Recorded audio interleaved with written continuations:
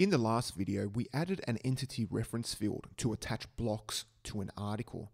Now, I mentioned that there's two ways to display attached blocks.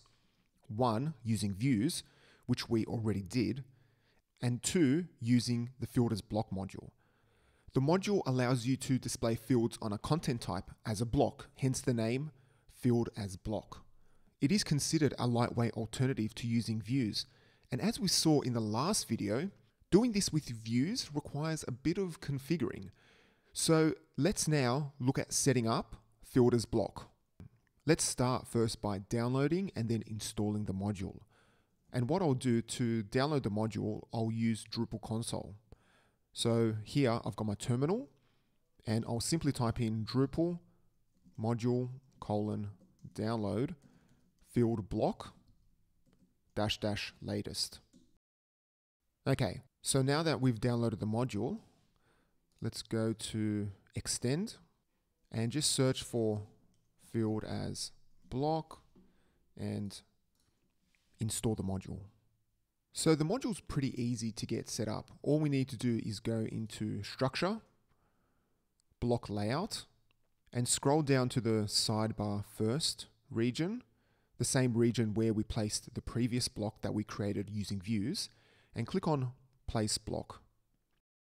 So the module implements 3 blocks, one for these 3 entity types: content, taxonomy term, and user.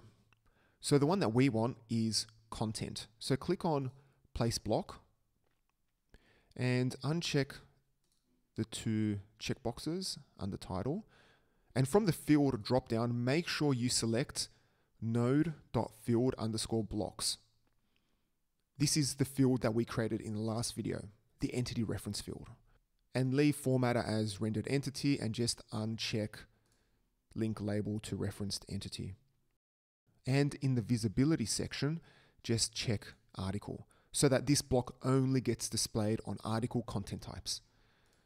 Then click on save block. Move the block to the top and with the block that we created in the previous video, just select none. This will simply disable the block from showing in the sidebar. And if you scroll down, you can see that it's in the disabled section.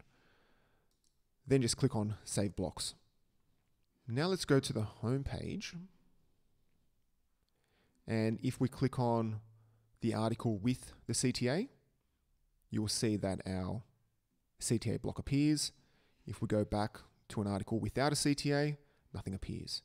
And if I just edit this one and put in a CTA, let me put in the second test one. The reference CTA now appears on the left. So that's it. That's how you use field as block.